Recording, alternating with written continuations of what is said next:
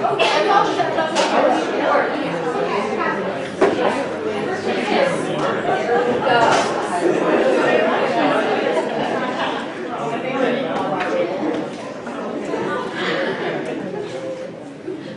hello, welcome. Thank you all for being here. We're really so happy to celebrate Maureen, to listen to her wisdom. We're so happy that you all joined us. I know some of you have traveled from afar. Some of you have traveled from afar from off campus. I know. And thank you to all of you who are also listening in on the live stream. So we are live streaming today. I'd like to introduce myself first. I'm Dr. Andrea Romero. I'm a professor here in Family Studies. I'm also the director of the Francis McClellan Institute. The Francis McClellan Institute is dedicated to honoring the legacy of Francis McClellan. And our goal is to improve the lives of children, youth, and families. And to do this through developing and promoting high-quality research that can be brought to bear on issues of importance. So you can find out more information. Kind of goes in and out. Okay. So you can find more information about us at our website here for the McClellan Institute. And make sure you friend us on Facebook and follow us on Twitter. All kinds of great updates. I want to make sure to thank Pamela Turbeville for the speaker series. She provided an endowment to Family and Consumer Sciences in 2000 that helps support this speaker series and also supports research and teaching.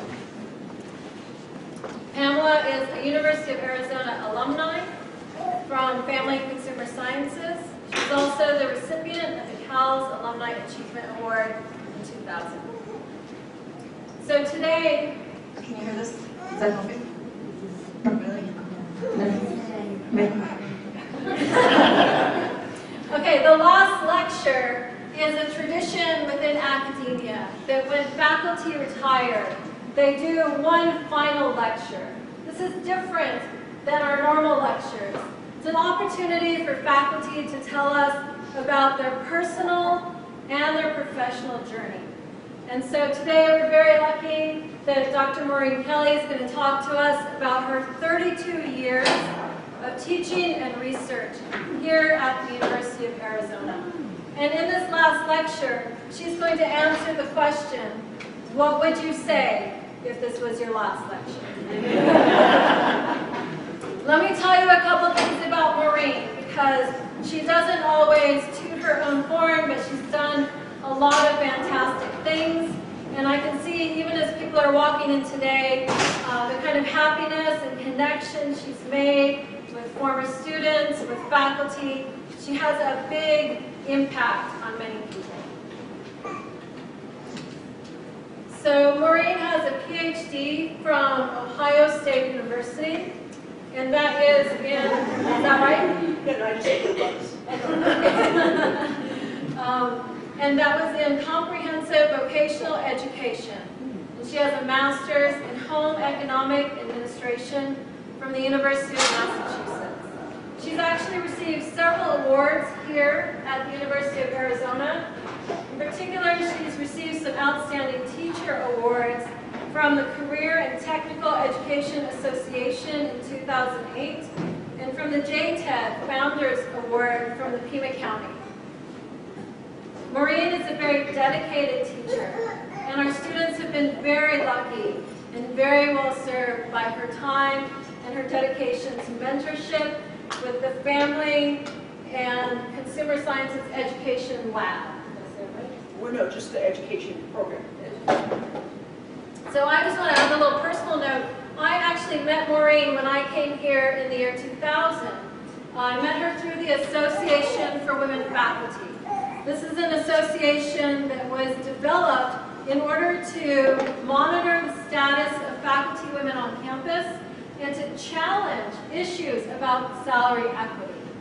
At that time, Maureen was president of the AWF from 2001 to 2003.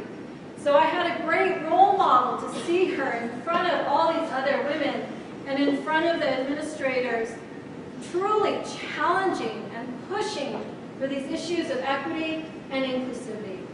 One memory I have in particular is when I became president for AWF in 2008, and I held a meeting with other female faculty, and Maureen was there, and we were talking about preparing for a meeting with President Shelton.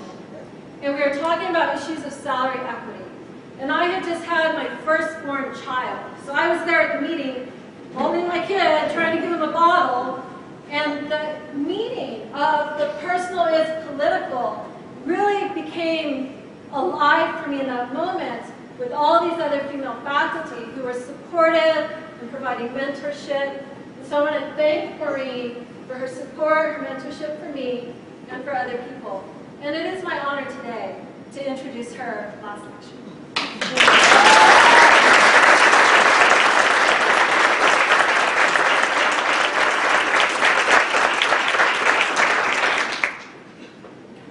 Well, I've lectured to lots of people over many, many years, but this is the best crowd I've ever had.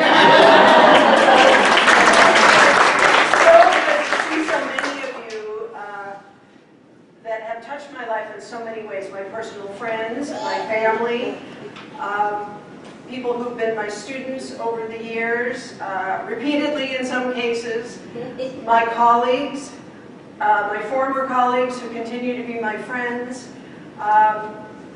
Oh, it's just amazing. Just amazing. My mentors. Wow. So as I prepared to do this speech. I started like any academic. I thought, well, now what is it that I want to say? And then, how do I want to say it? So I started on an outline. And of course, at every point that I started, I thought, well, I should get some documentation. Other people have said that, or where I got that idea from. So I'm jumping back and forth, got my references and stuff. And finally, I finally said, you know, this is my last lecture. I don't have to cite anybody, because this is what I think. So, so those of you who know me probably won't be too surprised at what I have to say. And those of you who haven't seen me in a long time may be a little surprised, or not, I don't know.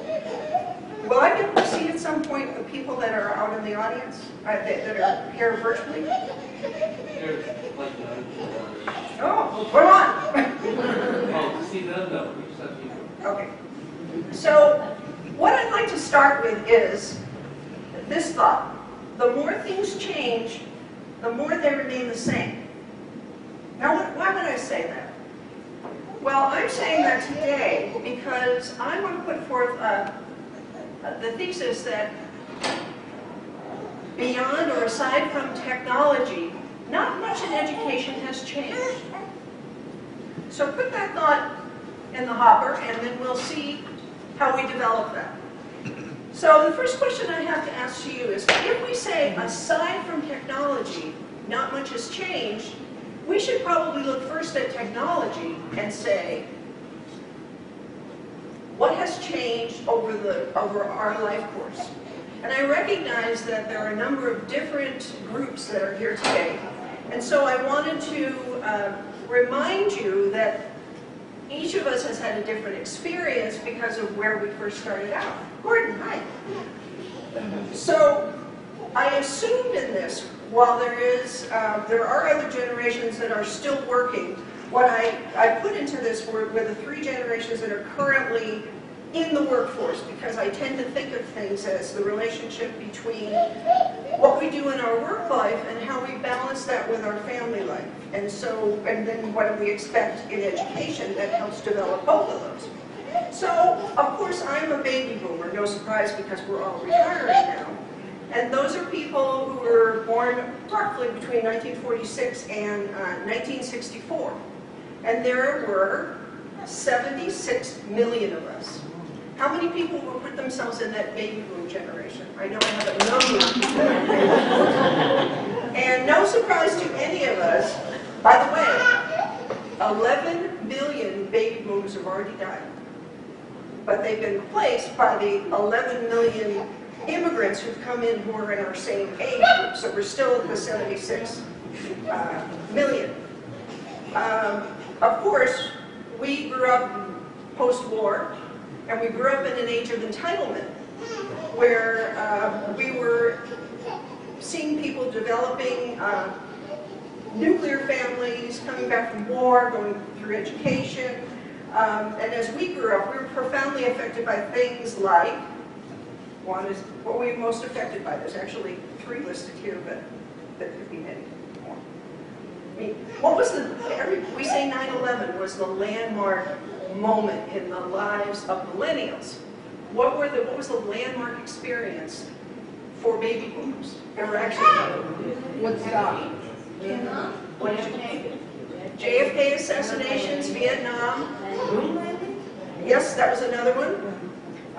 Watergate. Woodstock. And civil rights. Somebody said something else. They said Woodstock. Okay. Well, not really, but the sexual revolution is often listed there as well, and certainly civil rights riots. So we're a generation that always liked to work from our strengths, learned how to do a lot of consensus building, our mentors, and wanted to see change affected in our lifetime. And we worked very hard to see a lot of change happen. Certainly the civil rights, women's movement, a variety of things moved in a direction that showed that we were experiencing some progress. And how did technology come to us? Yeah, Apple TVs came to us. That was our technology. You have to use it. That was. So we actually grew up when computers were large, took up the space of a large room and had to be very carefully cooled. And you couldn't actually touch them and interact with them unless you were somebody who was in charge of them and was allowed into the secret compartments. We never had that access to computers.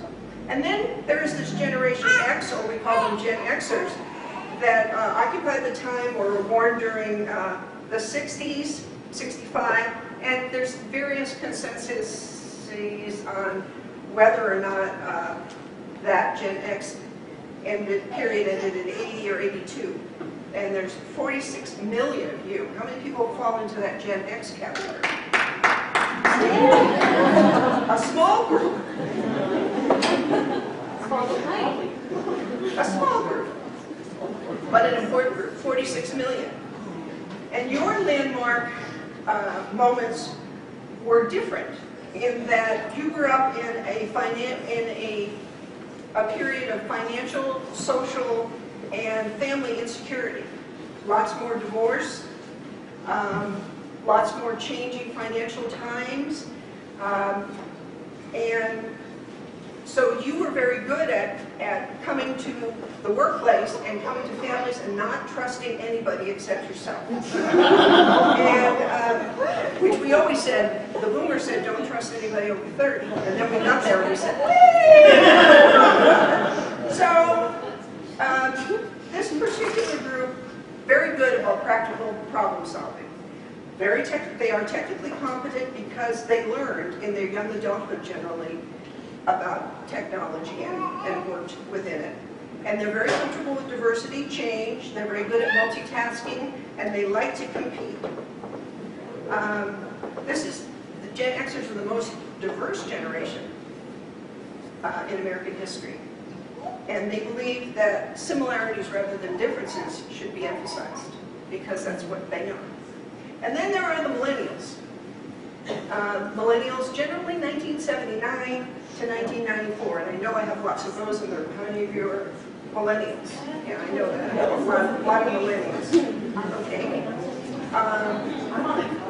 Yeah, I know. It's a matter of, I think it's who you identify with and what you're more like than the year that you were born, because it's clearly your critical experiences that you have.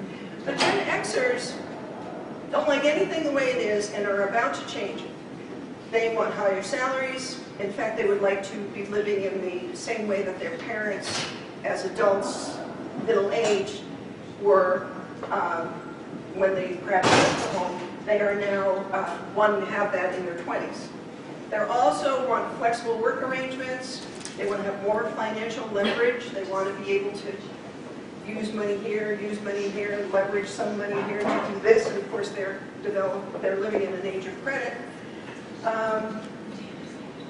But the important thing for them is that they were born into a wired world. They've never known anything except having technology around them. From the very moment that I encountered technology, no, not the very moment, but early on in my experience, I always had to have my daughter, Maureen, guide me because she would know more than I would know. But I did get there first. I do remember her waking up, though. One of the first mornings we had her at home, and I was starting up the computer, and you know when it used to make those noises? It would go, ring, and you could hear it. And she looked up, like, oh, that's what I've been hearing. This is part of my environment. So millennials are connected 24 hours a day, but they have seen over their lifetime, they've seen their parents lose their job. They've seen companies downsize. They've seen a variety of things that they thought were promised to parents generally, and see that people weren't honest, that didn't really happen. So they have a degree of distrust, especially of institutions. I think it was the baby boomer influence too. But they voice their opinions, and they have a tremendous appetite for work. They're very energetic. But this is the first generation since the boomers that is also socially active, probably brought about by social technology, but they can exchange ideas. They know how to look online, and many of them find ideas that are important and find information that supports that idea, evaluate that information, and then decide to act. So if we can think about each of these three groups and the different ways we've experienced technology, let's think about for just a minute, what kind of technology have we experienced over the time that technology has been in our lives? Now I'll give you a little hint because I found this one, which actually comes from our distance education project. When I came here from the University of Wisconsin, I was horrified that you had to drive places to provide education. Joyce! Oh, I couldn't believe that everybody had come to a central location to learn, so I started out this project that to look at how can we deliver education, in-service education, professional development education via various media. And at the time, the choices were video, and look at the size of that video. Remember that, Amy G? And I inherited that from you and Doris. And I think you probably remember those Apple IIe's. Carol, you were in there, weren't you? And when I first saw Joyce, I looked through some pictures the other day, preparing for this, and I saw you. I had a picture of you looking at the videos and taking notes, and then I also had a control group that was a correspondence group. So if we say 1985 as a beginning of technology, at least as we came to know it because of the Apple IIe, even though there were Apple II first, even though there was lots of technology going on, that was the first time that a lot of people had the opportunity to really access it. What else do you remember in terms of technology that's influenced you? Especially boomers first, and then Xers to get the ones that these period people haven't experienced. Punch cards. Okay, punch cards, who said that? Okay, and what, you never had to do that before because you'd sign in? No, that was the first. Oh, the time when you had to go, yeah, you had to have these little cards, and you had to go to this little place and stand in line and politely give your cards to somebody and then stand around waiting for your output, which maybe an hour, but... Overnight. Overnight, yeah, okay. What else do you remember about technology? Because this is our lived experience. Nintendo, game consoles. Oh yeah, game consoles. You were the queen of those, right? Okay. Game consoles. Yeah, Atari and Pac-Man. Green screen. Everything was just digital, letters, numbers, green. Yeah, it's that green No screen. color. Uh-huh. I remember giant satellite dishes. If you had a lot of money, Uh-huh. like some of my mom's friends did, they had a satellite dish that was huge out in the backyard. They had to shut down their pool so they could have this thing. And they had all these channels, like 200 channels on TV. You could watch all the time. I thought that was amazing. A number of things have changed. Now, one of the things that I remember first was and this is, I guess I should go here first.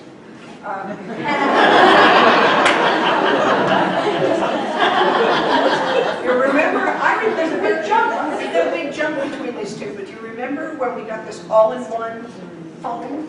And it could have been any number of different phones. I was expecting you guys to talk about telephones, because telephones really have changed. And I told Colleen that we were going to talk about this, but Colleen, how old are you, 29? I know that, I'm her mother. And when she was young, maybe 3, 4, we'd be riding around in the car, and we would sometimes see these people that had these gigantic phones. They were the biggest things. They had a big radio and they had a big antenna. So Colleen and I, her mother started it, of course she played right along with it. We used to carry her pink phone around between me and in the front seat, you know. And every time we'd see one of those people who always looked so self-important talking, we would pick up the pink phone and go, "Hello, no, it's for you." You know, I remember that so clearly. But phones were so large, and then they got smaller. They went different ways. Some of them opened up. You had a little keyboard there. Others were long and had a nice antenna, fit in your pocket. And what was so impressive about that was that there was a point in which with phones, first a phone was a phone. Then a phone became something else. As I recall, you could put your schedule on it. That was the first thing. And I remember before that happened, I had a little Palm Pilot that I would put all my dates in and stuff. And I went to a conference, and the guy that I was working with said, who was speaking, he said, in a matter of 2 or 3 years, telephones will have your schedulers in there, and you'll be able to connect to the internet and play games and listen to music. And everybody went, no! Couldn't imagine that. Well, of course, we've seen a tremendous evolution since then, to the point that we probably could not live without our iPhones or our smartphones, certainly. What has that done to us?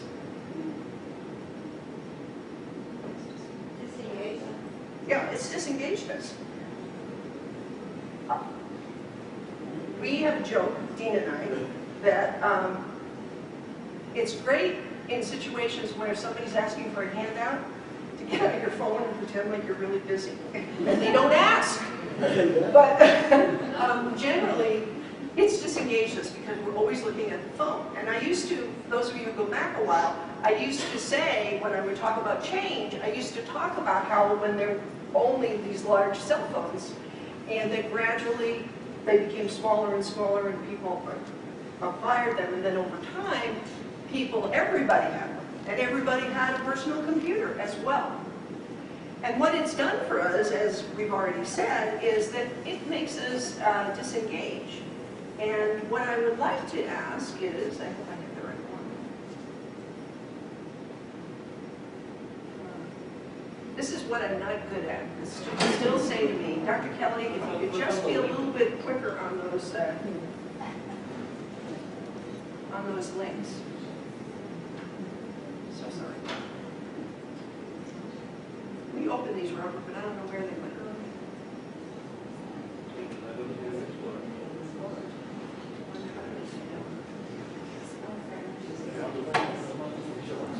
Oh, I got it. Yeah.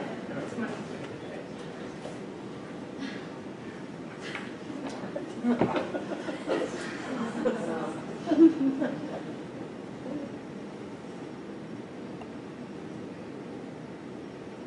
know, I get nervous and I turn it the wrong way. Robert, I guess we do. Let's stop this. This is having a ride here somewhere. You have tabs open too. Yeah. Can I go here?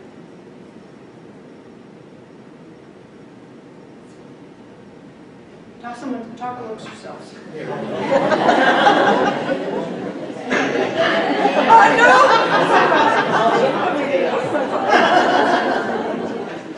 Jennifer, remember when I used to do that right in the middle of adolescence? I can't do this.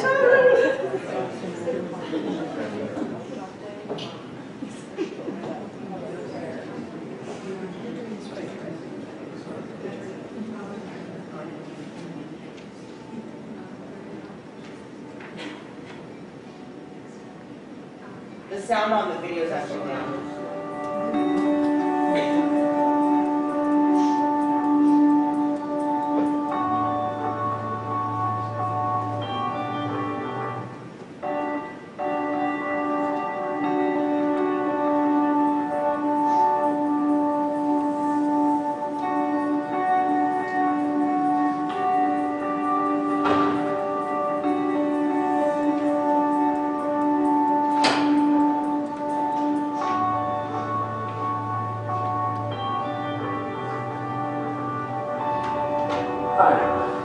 Yeah.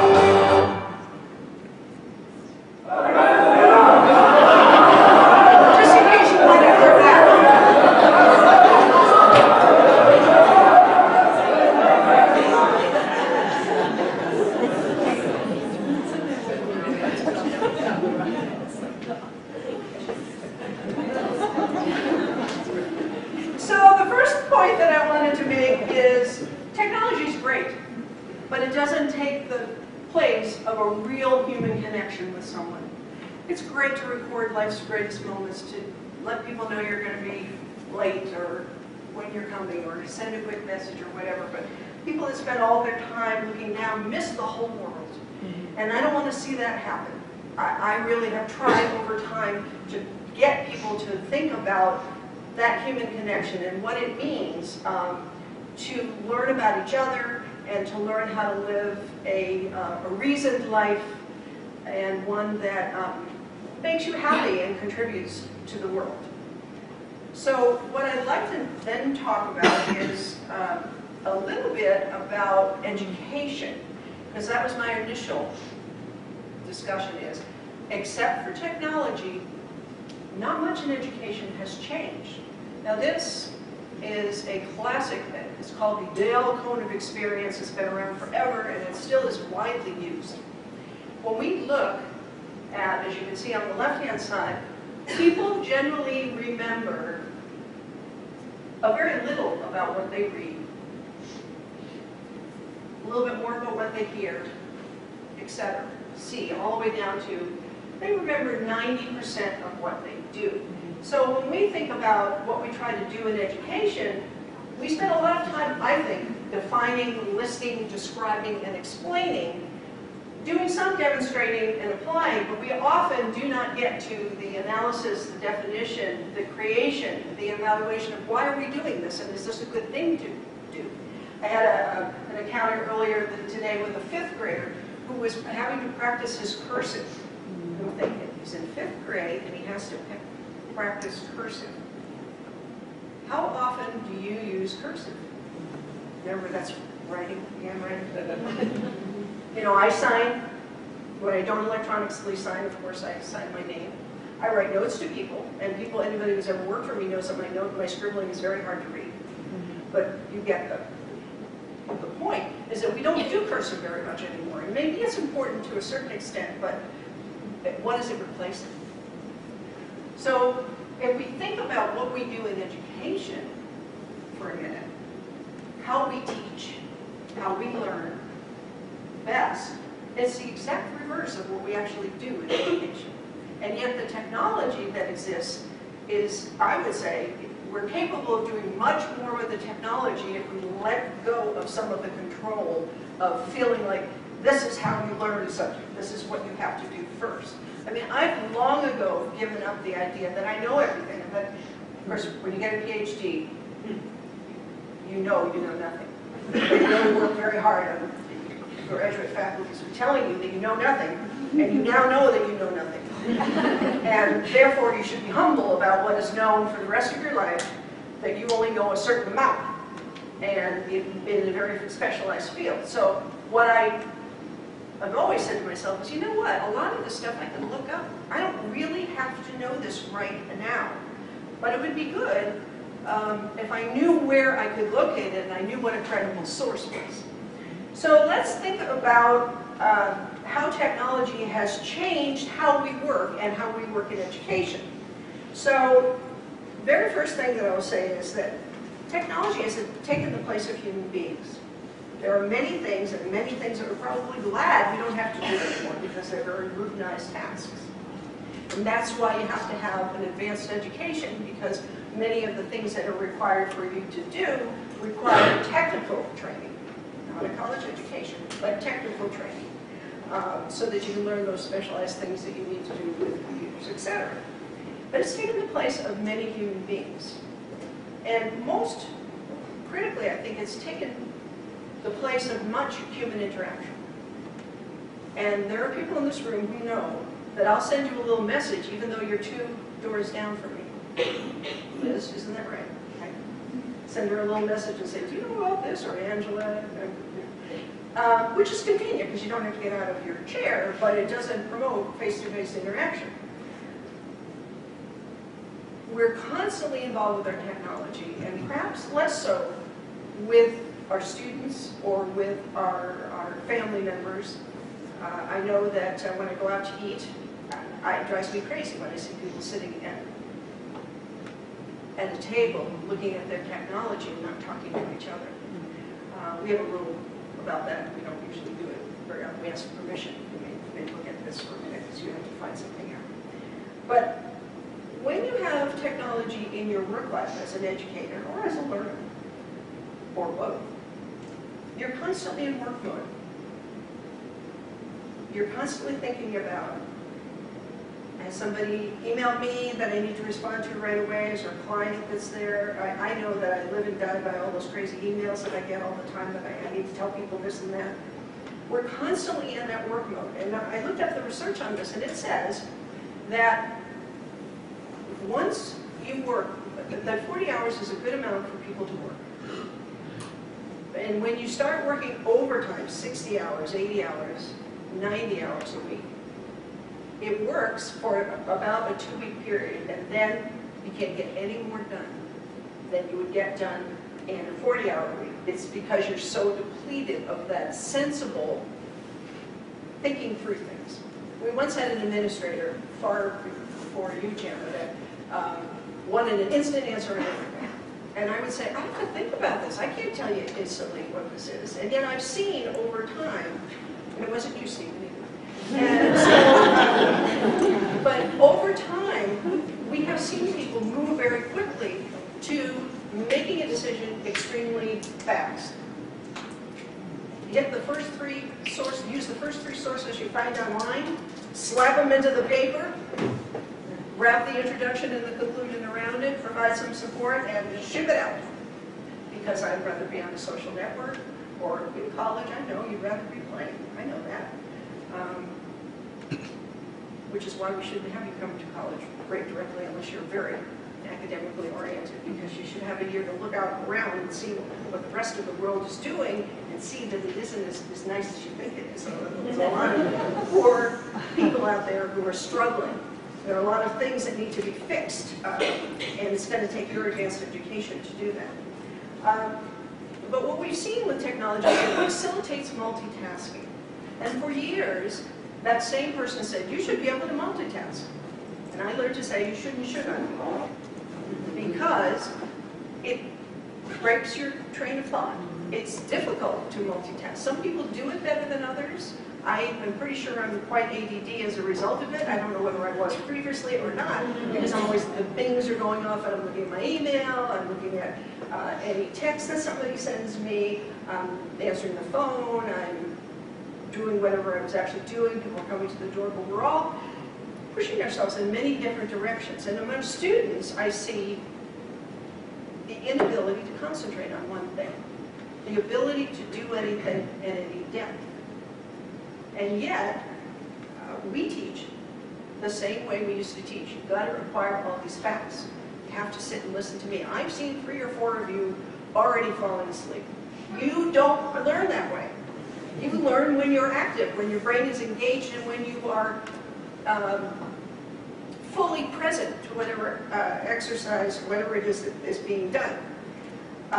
Did you know that thinking span in adolescents and young adults has attention span has decreased from 14 seconds to 9 seconds because they think they're wrong, because of the use of all the technology.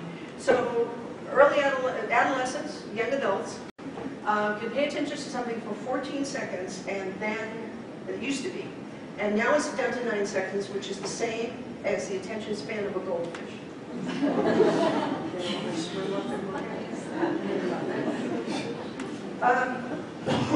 So it's reduced thinking time, and one thing that I found out is that if you work very hard for a long time, it blows out your adrenal glands, which are part of the mechanism which help you absorb stress. So when I started having all of my physical problems, and of course they started looking at my whole system, and again, people said, you have no ability to absorb stress. So this is harder on you than it might be on other people, because you have nowhere to go with it. There's no body function that can say, okay, just hold on, you'll be all right, this will pass, but you're not getting any pass. Usually your adrenal glands recycle themselves when you're sleeping. Where else, you know? From exercise to get that to me to bring in. Yeah. Okay. So because we're doing all this multitasking,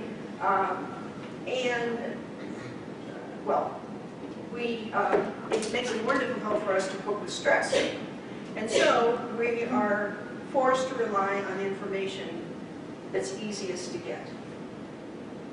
Now, I know there are many of you that I'm speaking to a scholarly group who wouldn't do that, wouldn't get the first 3 references and slap together. But in my experience in education, there's probably 2, maybe this is too hard. I'm looking at all the ones that don't do this that are out in the audience, because I know you can be the really good students. But most people that I've encountered, most college students, don't go deep. They go efficiently. Put a few things together, hope it's the best, it's going to work out. Unaccustomed to criticism, because in many cases our classes are way too large to provide any criticism. So my take on this is that education hasn't really changed as much as it could in light of what we know about how people learn.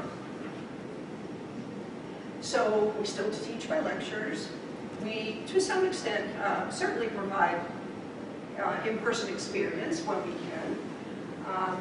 But college faculty and secondary students, how much in-service or professional development do you get about how to use technology to bring the classroom, bring the real world into your classroom? Not very much.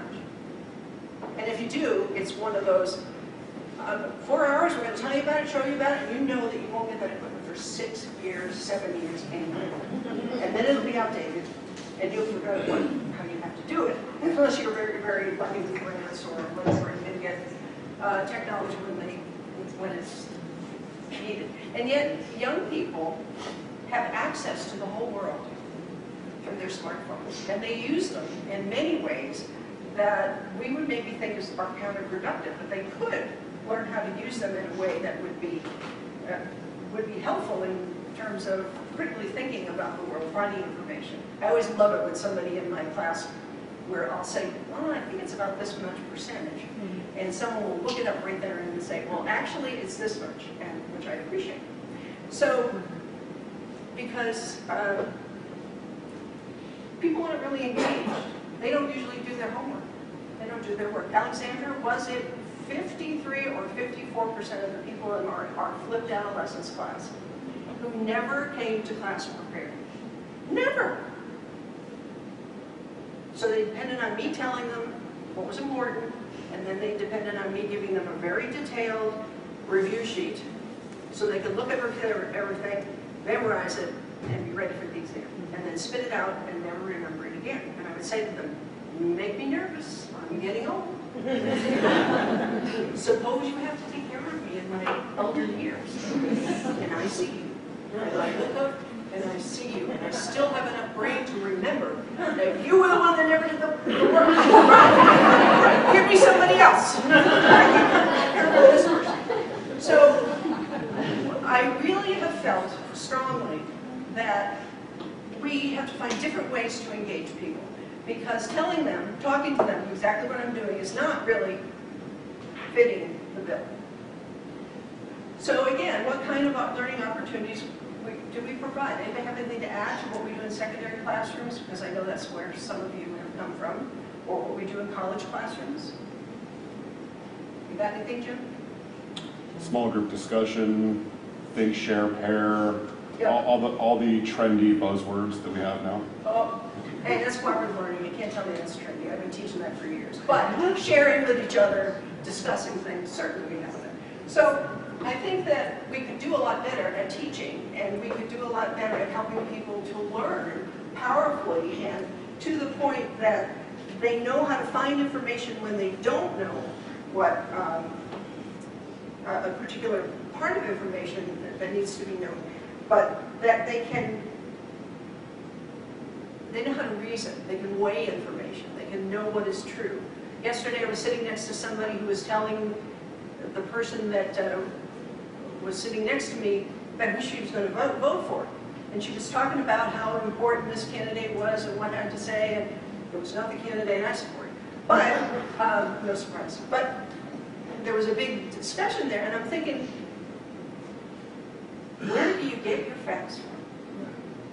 I'm thinking, this person, I don't know whether I wanted to turn to her, it was inappropriate to do so, but I was going to turn to her and say, where do you know that from? But then she revealed herself and she said, I saw that on TV.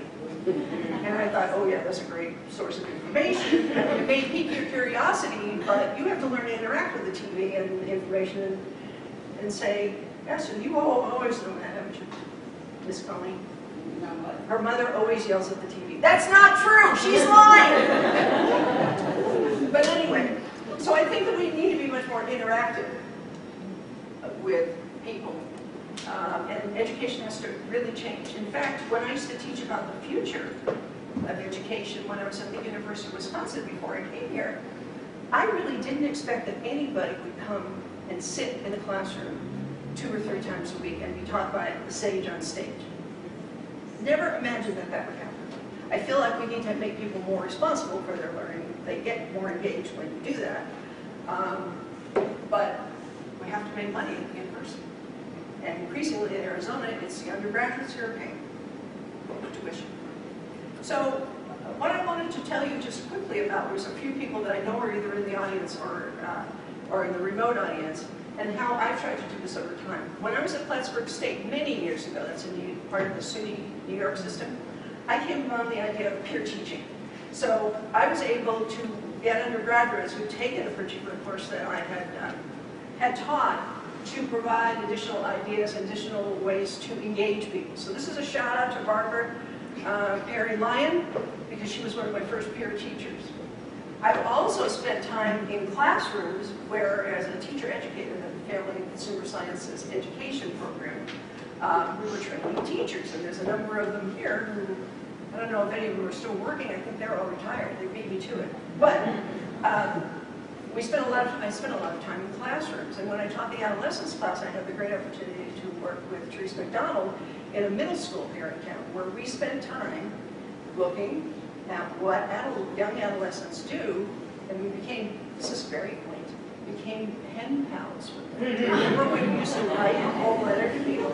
We would talk about what it was like, and of course, over time I worked in a number of other people's classrooms where they learned how to teach by observing you and by working side to side with them. See them, I know of Vera and Virginia and a number of you that I've worked with, but I want to give a shout out to Therese, Don, and Dan, can you take that?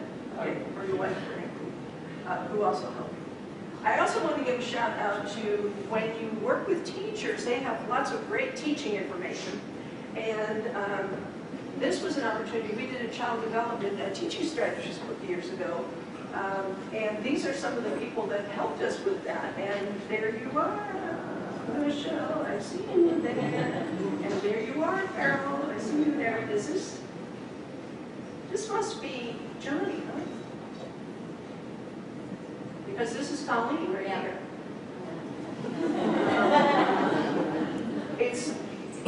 So here we were trying to get this book together, and we had all these kids running around doing things as well. But so we were living our real life and then sharing some of our professional life. This was a little hard to see. Let's see now, what was it I had to do to make it?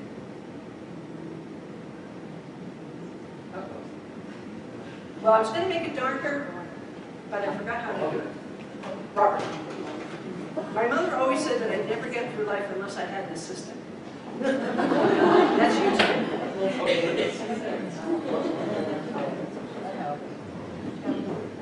Get back to the slide again.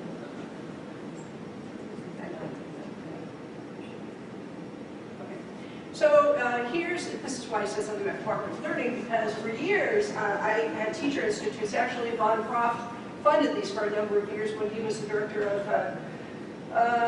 what was it? Career and technical education then? Or was it we had a lot of names at that time. Yeah, we had a lot of names. But this is a group of teachers who were, we learned about cooperative learning, and then we developed lesson plans around it. So there you are in Blankenship. I saw you come in teaching us about cooperative learning, and there's Kathy Bush, who is also here, you were on the teaching team, though. You were on the side of the teachers.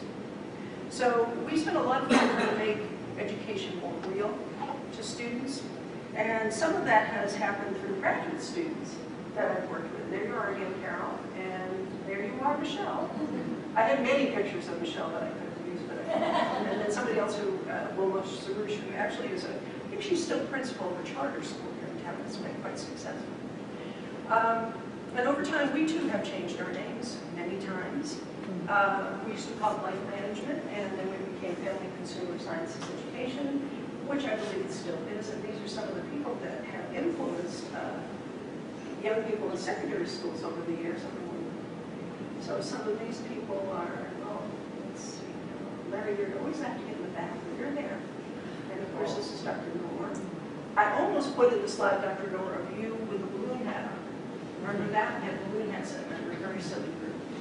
Anyway, over time, I've recognized that I've worked with a number of family and consumer science teachers, and I've had the great pleasure of seeing them be successful, selected as outstanding teachers, seeing their students with national awards. I think that's probably been my greatest success. I think some of the teaching that I've done here in large classrooms is probably a little bit less so, but I've developed wonderful relationships with people. Oh, Emily, I forgot you. I have one. There's a couple other people in here that I thought might be here. There's another, Larry, I think this is your classroom. I think this is where we're learning about culinary arts down at Nogales High School, and where his students had a restaurant. And his students paired up with us and explained to us what they were doing and how they were preparing their particular meal, and what they had learned, how they knew the various competencies that they were supposed to have in culinary arts at the secondary level. And I was the only one that got to come back and have lunch. Everybody else had other things. So what I wanted to have us think about is, how should education change? I've given you some indications of what I think should happen, but I have some for family studies. That's the department I'm in now, for those of you who are not.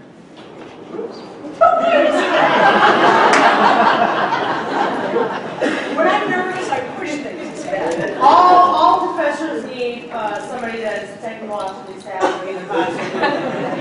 That is so true. Thank you for being so generous and related to me. So let's think about, so in family studies, which is my department, we say we study people, family studies and human development, and the popular way of saying it is that we study people from womb to tomb, and we study all of their relationships over time. And so our hope is to, of course, first engage in the scholarly literature, discover new knowledge, learn ways to apply that knowledge. But the great basis of what we do is the undergraduate program, because we have many more undergraduates. So we have the fortune to support as graduate students. We have like 500, some around 450, 500 undergraduates every 4 years or so. So my proposal is that we should do different things in the undergraduate experience. It has troubled me for a long time that we are not helping undergraduates to develop a sense of social justice and empowering them to look at current conditions and figure out how we can apply the literature to that, and how we can have more opportunities to put our students in real life situations that they can then learn the mechanisms of change and apply those. So it's really bothered me for a long time that we don't have this focus on one of the greatest problems, I think, of our time, which is poverty.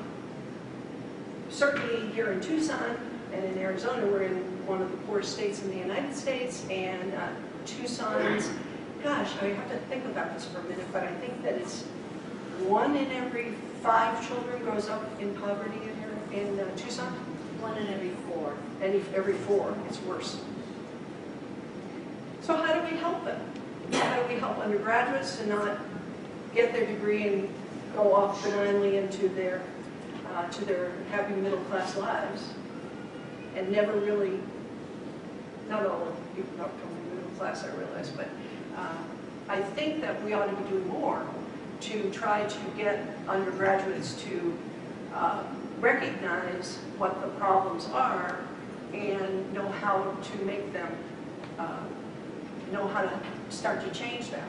And I think that people, undergraduates, should have a sense of how to listen to people who are running for office, and to recognize that a view of the world can be presented, and many different views of the world certainly exist, but upon what basis are they acquired, and how does that benefit us all? How do we change the world? How do we make it better? Growing up, my dad always said, always leave things better than you found them. So he became a much sought after guest because he always fixed things that we didn't know. One of those things. And my mother used to always say, always be nice to people, always thank them for their hospitality or whatever they've given us. So I've thanked a million times, and I've tried over time to work to make change. But I feel, as a baby boomer, leaving teaching, I feel like there's a lot more change that could have been made in the world, and I feel like we've regressed tremendously on the changes that we have made over time. And I think that it's important that we provide to our students, our family studies students, they care about families, they care about individuals. They know the research well, but they need to know how to engage in the community and make a difference. It bothers me that that is not the case. It seems like we're always worried about covering the content as opposed to providing more of a emphasis on what you do with the content to better mankind. So some of the things that I'd like to suggest, oh, here we go again. This one will do it? Yes. Okay, this one.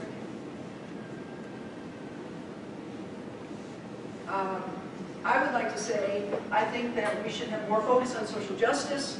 It should be heavily field-based, which is not very glamorous, and is time-consuming for research-oriented faculty who have other responsibilities. Here's the one that I really noticed is when I used to teach in my adolescence class, we would talk about what motivates you to learn. We would talk about intrinsic motivation, and we would talk about extrinsic motivation, among other things. And one of the things that always seemed to be the case was more people were extrinsically motivated than intrinsically motivated. They weren't learning just to learn. They were learning because it would get them a better job, that they needed to take this course for a degree. And some people, because when they got a good grade, they felt a sense of accomplishment. And so that was the grade that was the extrinsic part. But over time, I brought that one, that was no problem. And because usually when you achieve at a high level, after a while it becomes important to you as to how you learn and the fact that you need to continue learning. So one of the things that has really troubled me is that I don't see in the current group of students, I see it in 1/3 of you who are out there. But I see, and I think the middle third probably could be influenced, but I see at least 1/3 of our students, and judging by 54% not coming to class prepared, maybe it's more, who only do things when they have to do them, and they're going to get points for them, or they're going to, well, they're going to get points for them, and when there's some reason that they have to do things. And most people I have found, I think they're very motivated by getting the degree and moving on because it's the ticket to a better life. And we all know that education can make a huge difference in people's lives. But, oh, I used huge, I'm sorry for those of you who are in my 301 class, too big. But I think that intrinsic rewards would be a much better way to turn. I think that helping people, learning information for the sake of learning information, feeling some joy and some power in what you know and how to share it. And I would like people to have high ideals. I think this generation, millennials, have that. They do have high ideals. And they don't think they have high standards, many of them. Not all of them, but many of them. And I'd like to really see some focus on the relationship of public service to the quality of life for all. I'd like to see, and our current president really wants to see, that we have 100% engagement. So that means that everybody who graduates from the University of Arizona will have been in some sort of a public or professional service role where they'll work with real people and see how their particular discipline can affect change. And I think, correct me if I'm wrong, it also has to do with public service in general. So how do you do that? So one of the ways that you do that, in my opinion, now this is part of the commercial message, you don't have to agree with me, but I'm going to defer to one of my favorite elected officials. The people in Washington, too many of the people in Washington do not represent the folks who elected them. They represent the rich and the powerful, who don't want their taxes raised, who don't want to see any change, who are perfectly happy with things where they are. Indeed, they're doing great with things where they are. And they stay in the ear of enough of the folks in Washington that it has made it almost impossible to get any kind of change. The only way we get change is when enough people in this country say, I'm bad as hell and I'm fed up and I'm not going to do this anymore. You are not going to go back and represent me in Washington, D.C. if you are not willing to pass a meaningful infrastructure bill. if you are not willing to refinance student loan interest rates and stop dragging in billions of dollars in profits off the backs of kids who otherwise can't afford to go to college, if you don't say you're going to fund the NIH and the NISF because that is our future, we have to make these issues salient and not just wonky. When you hear us talk about this and you say, this is like the wonkiest conference ever, can you imagine saying that at a tech conference? When you say this is the wonkiest conference we've ever had, no, these have to be the things that you wake up people all over America and say, what matters? For whether or not you're going to have a job, whether or not you're going to have a retirement, whether or not your kids are going to have any chance to build a future for them, it's got to be about these core issues. And we got to talk about it enough until there's some real change in this country. That's all I'm going to do.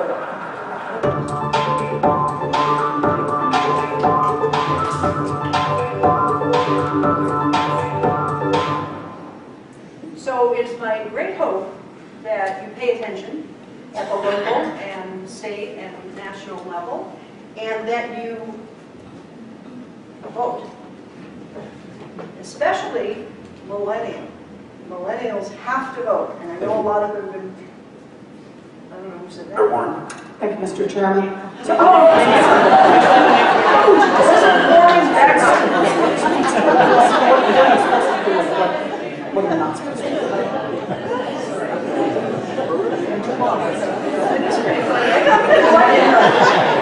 I know, it's very enjoyable. I think you learn more. I learn, well, when I learn new information, learn something new every day, and laugh heartily, and hopefully a number of times. So, what am I going to do now? Of course, I'm going to be active, and I am working for Bernie Sanders, actually, locally, for the rest of until we get him elected. And one of the things that I see is I'm looking forward. I used to be concerned that people weren't thinking, but I'm looking forward now to the future with some anticipation, because I think we're on the cusp of something very good that could substantially change the way we experience life in America. Because I think there are generations out there who are very smart and very thoughtful and will do the work. And I think there's a lot of baby boomers who are also mad as hell and are ready to get back into the concern, the fight again. So I leave you with that, and I think this is enough to get me a good glass of wine upstairs. I think Jan has something to say.